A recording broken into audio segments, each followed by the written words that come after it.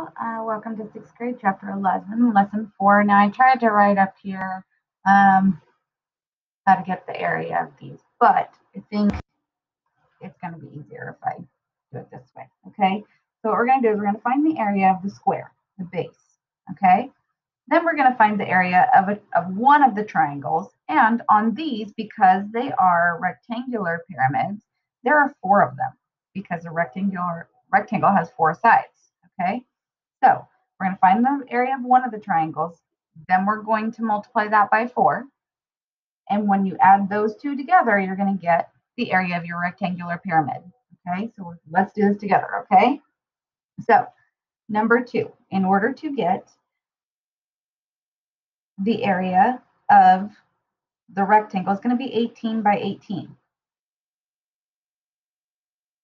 Okay, now to get the pyramid, or to get the triangle, sorry, it's going to have a base of 18 and a height, of 8.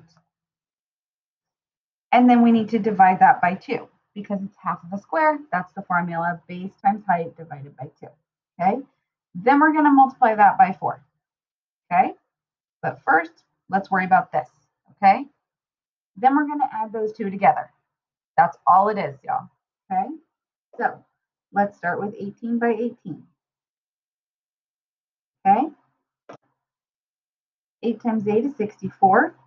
Carry the 6. 8 times 1 is 8, plus 6 is 14. Okay, I'm going to tick, tack, and toe, and then 1 times 18 is 18. Okay, 4, 12, 3. 324. Okay, so our first one is 324. Okay, that's just for our square. Okay, now we're going to multiply 18 by 8, which, kind of lucky for us, winds up being that 144. Okay, we did the 8 and by the 18, so it's 144. Okay,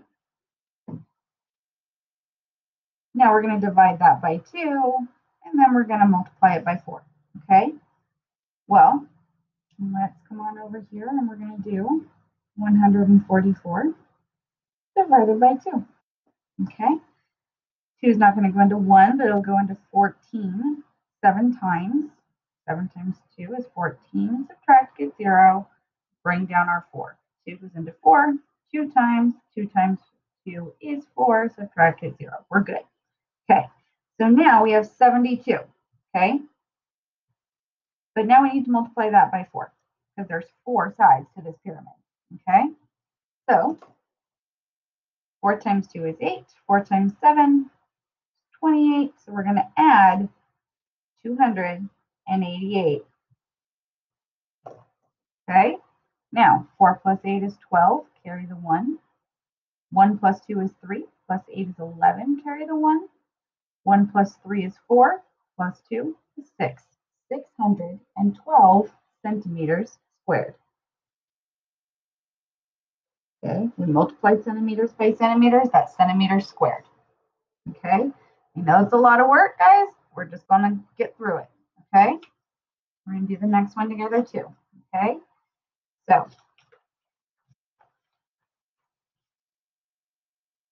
I'm actually going to grab a full-size piece of paper so we can do this one together.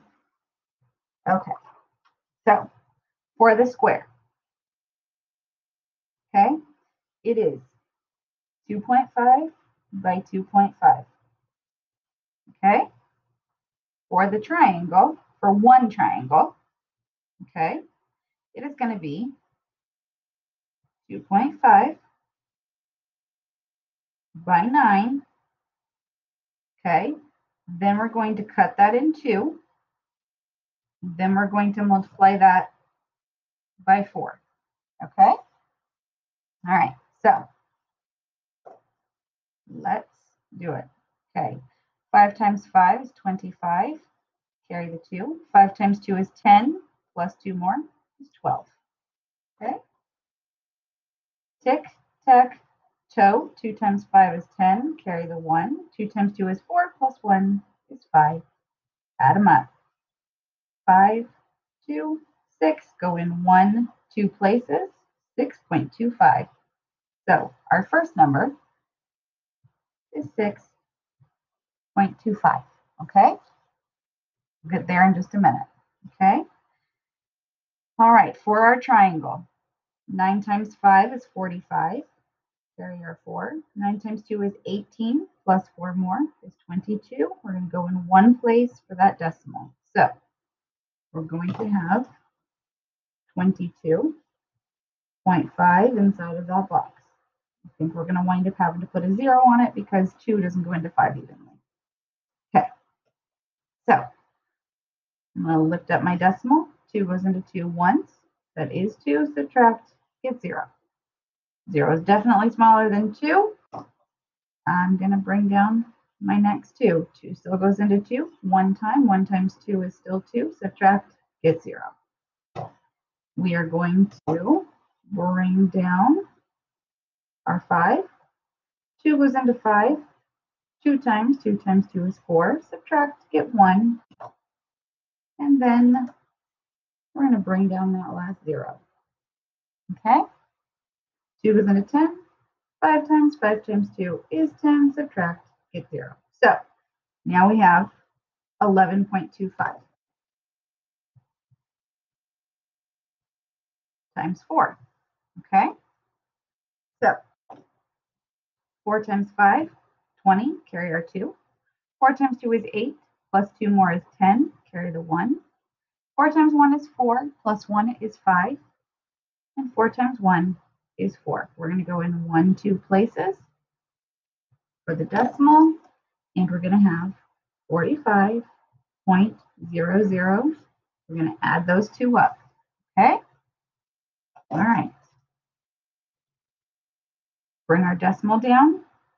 5, 2, 5 plus 6 is 11. Carry the 1, and 1 plus 4 is 5. 51.25 yards. And we multiplied yards by yards, so it's yards squared. Okay? This is your work, guys. You've got to show your work. Okay? I'm going to try and center it there a little bit so you guys can see it. Okay? This is your work for number 3. You have to stop. You have to show your work. So pause it, go back, do whatever you need to do to know how you got from point A to point B. Okay? All right. Let's do another one. Actually, you guys are going to do number 4. I'm going to go ahead and go down to number 5, where we will work together again to do that. Okay? It says, Joe is building a sand castle in the shape of a triangular pyramid. So now we have 3 sides. Okay? 3 sides. The area of the base is 7 square feet. Each side of the base has a length of 4 and a height of 2. What's the surface area? Okay, so the area of the base, so it's already found the square for us. So all we need to do is find the triangles and then to multiply that by 3, the triangular pyramid. Okay, so for a triangle, we find base of 4, height of 2. And then we're going to divide that by 2. So here's the nice thing about that. Times 2 divide 2. Those are opposites, so they cancel out. Okay, so the area of each triangle is 4. Okay, now there are 3 of those. So 12. Okay, now that's for the triangles.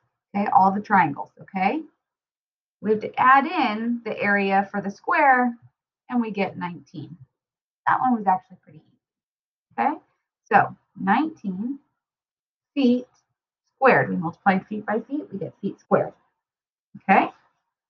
Write down your work, guys. Okay? All right.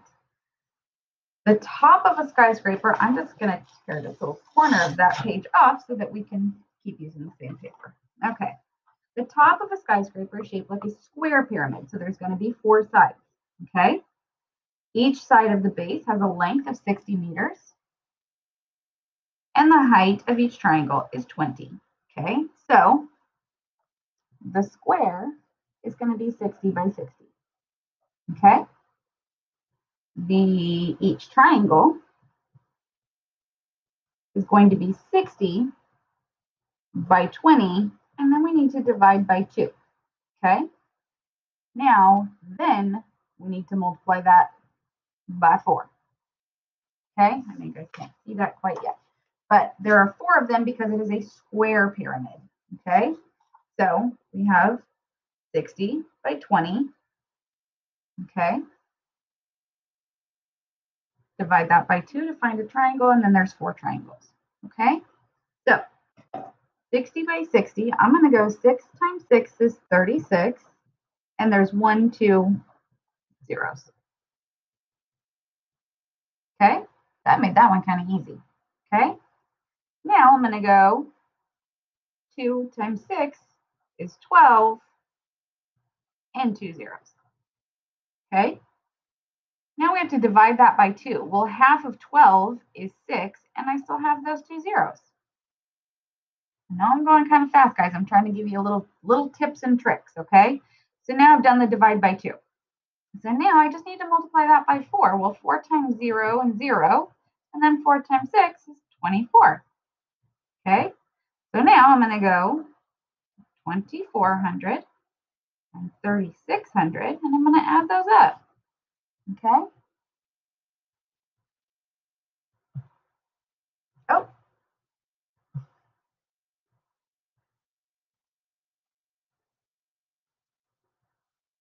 Oh, it just wants to know the laterals. Okay, so we actually don't need to know this at all, which means we're left with that 2,400. Sorry, guys, I misread the question. Okay, it just wants to know the lateral areas. Well, those are the ones that are standing up.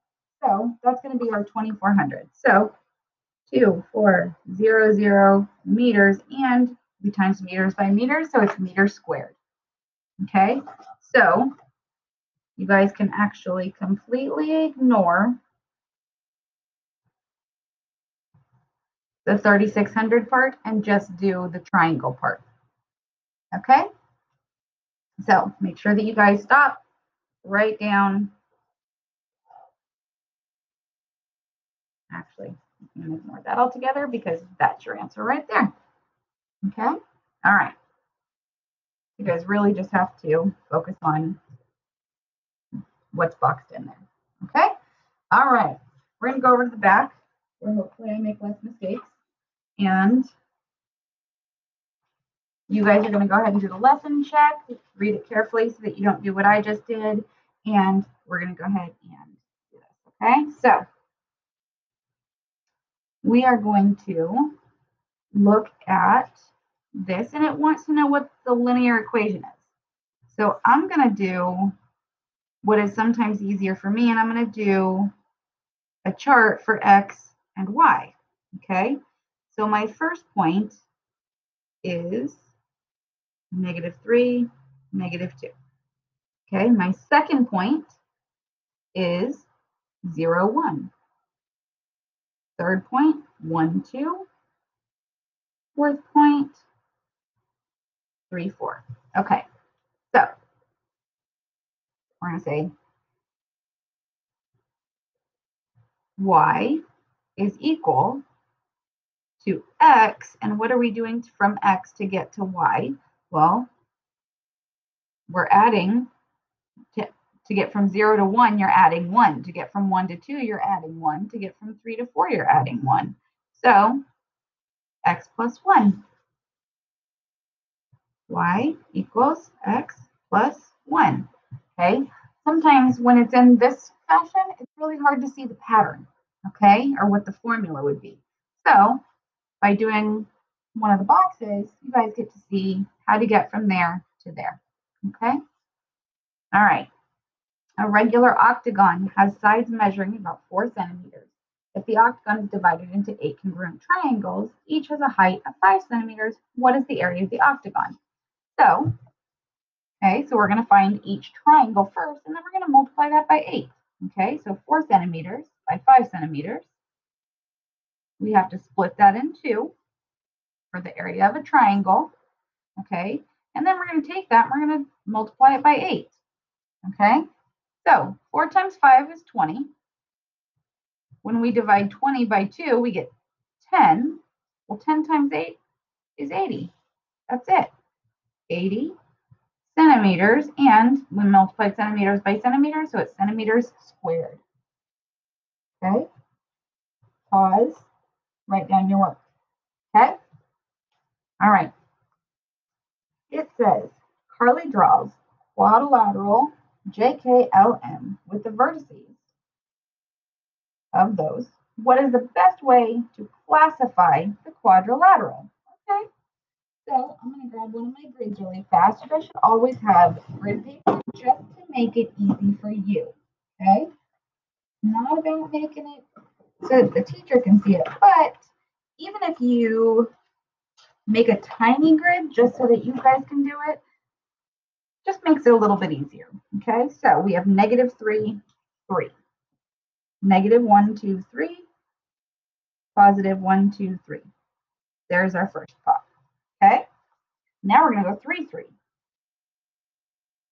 Now we're going to go 2, -1, 1, 2, -1, and -2, -1. Okay, so when we make that shape, when we draw the lines and make that shape, what shape is that? Well, that would be a trapezoid.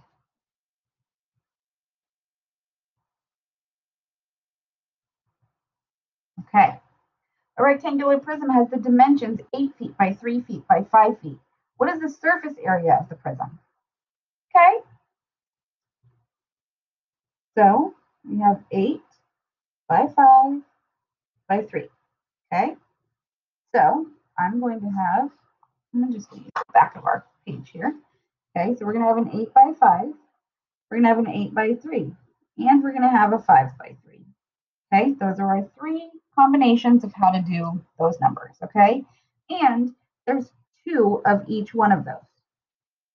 Just like when you unfold a cereal box, there's 2 of the big, long, flat sides, there's 2 of the tall, skinny sides, and there's a top and a bottom. So there's 2 of each side.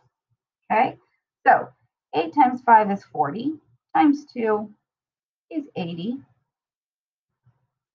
8 times 3 is 24, times 2 is 48. 5 times 3 is 15, times 2 is 30. And now I'm going to add those up. 8 plus 4 is 12, plus 3 more, 15, 158.